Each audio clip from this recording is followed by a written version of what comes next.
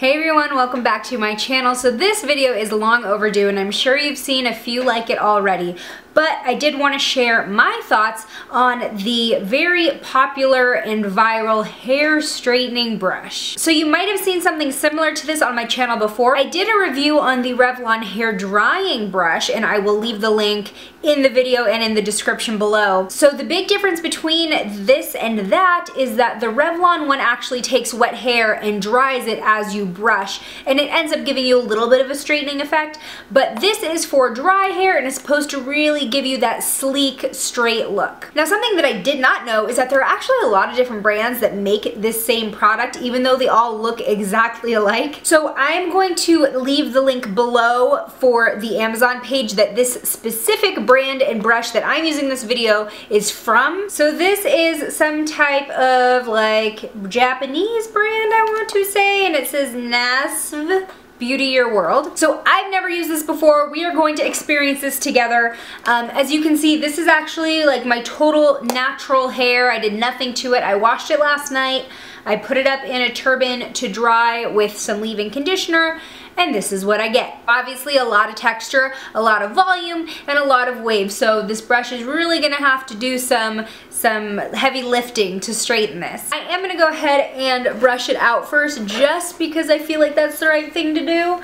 I don't want to be worrying about tangles while there's, you know, a really hot thing on my head. So this is my hair when it is brushed out, and obviously I do lose a little bit of that shape, but it's still far from straight. It's still very poofy, a lot of wave to it still in my opinion. So I'm really looking for that flat iron look where this is just like nice and sleek and done. So let's plug this in.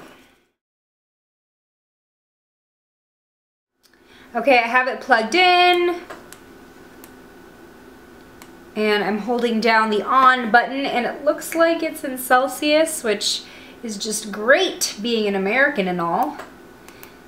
And I have no idea the conversion between Celsius and Fahrenheit, so I just kept pressing the plus button until it stopped increasing the temperature. So that is at 230 Celsius. Maybe it's around 450 Fahrenheit because I've never seen a hair tool hotter than that. So I'm gonna let that heat up. I can see the counter increasing as it heats up.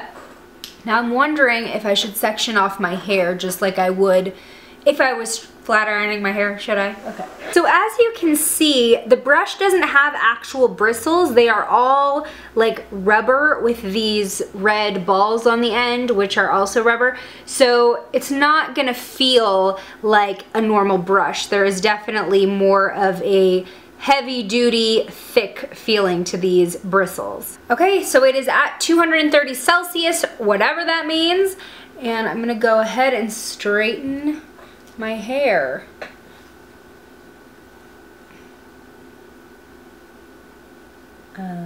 Okay. Okay, not bad. What the heck? This is totally working. Oh, wow. Oh, wow. Well, folks, this is, I would say this is a thin layer of hair, considering how thick my hair is. And it's working. It's just a matter of getting all sides of your hair, you know what I mean? Because the hairs, some of the hairs like falling through the bristles are not getting like really in there. But I mean, I do see, I'm seeing the flattening. I'm seeing the difference. I think I've got my whole bottom layer done.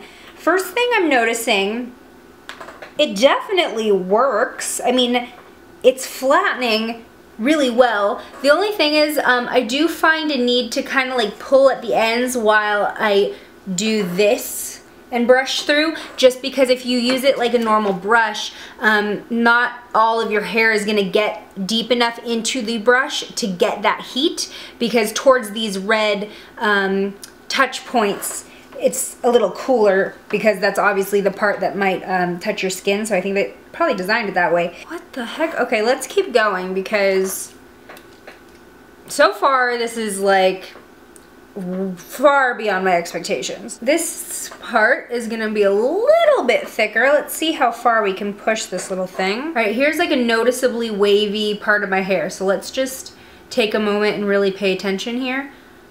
I'm gonna lift this up. And as you can see, I'm still lifting my hair so that it all gets deep into the brush. Do you guys see that? It was definitely wavy before, now it's definitely straight. What? Just for some context, if you're like, how will I know if this works for me, if it works on her? My hair's thick, naturally wavy and curly.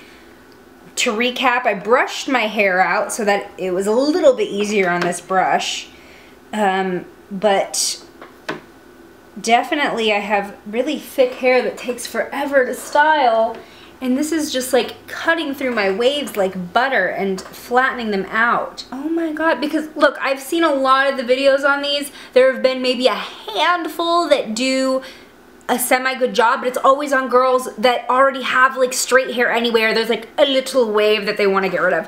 I haven't seen one work on like my type of hair, so I'm like really happy. Now I'm wondering how healthy this is for the hair in comparison to a flat iron, because in my opinion, if you are using this, you're getting heat more evenly distributed throughout the hair, and you probably won't have to do as many passes over the same spot, as opposed to the flat iron. You're just getting that top and bottom, you know, row of hairs in a layer, and you're gonna have to go over it a couple more times to really get everything flattened out. And I feel like this might even just straighten better because it's getting in between those hair layers. It's kind of annoying. Ow, ow, ow. Okay, don't touch the black parts. Let's just get that out there.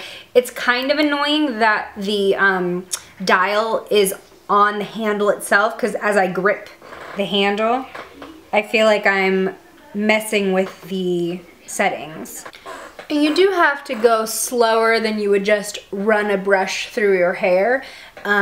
Just like as if you were flat ironing your hair, you wouldn't like go like this. You do want to give it time to effectively straighten your hair.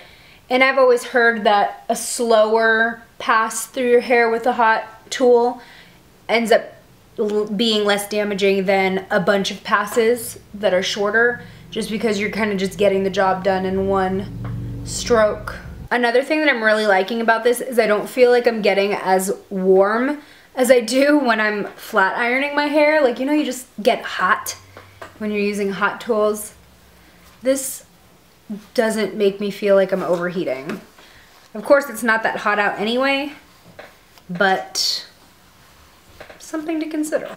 So I'm done, and my hair looks awesome. I am so dumbfounded.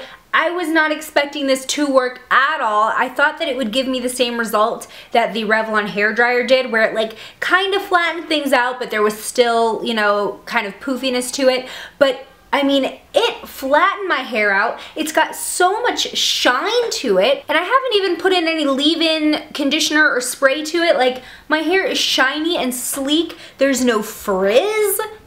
It's beautiful. Okay, I'm gonna do a 360 for you, so you can see the back. I haven't seen the back yet. It feels flat, and that's always my problem area when I am straightening. And I'll try to do a before and after with footage of me earlier in this video so you can really see the difference from when we started and now.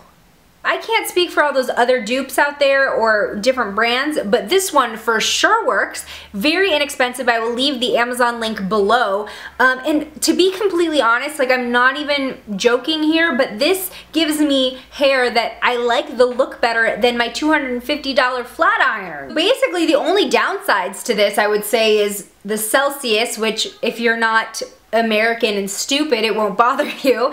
And the back of the brush definitely does get hot, so there's not really a way for you to put it down on anything or put it down on your lap without risking something kind of burning. Where have you been all my freaking life? I'm just gonna go die now, and please bury me with this. I'm happy. Alright everyone, thank you so much for watching. If you're as surprised as I am with how well this worked on my hair, give this video a thumbs up and do not forget to subscribe if you have not already. I'll see you in my next video. Bye! Mwah! Mwah! So I really only have to dot it on right over the redness that I want to conceal, and obviously this looks crazy.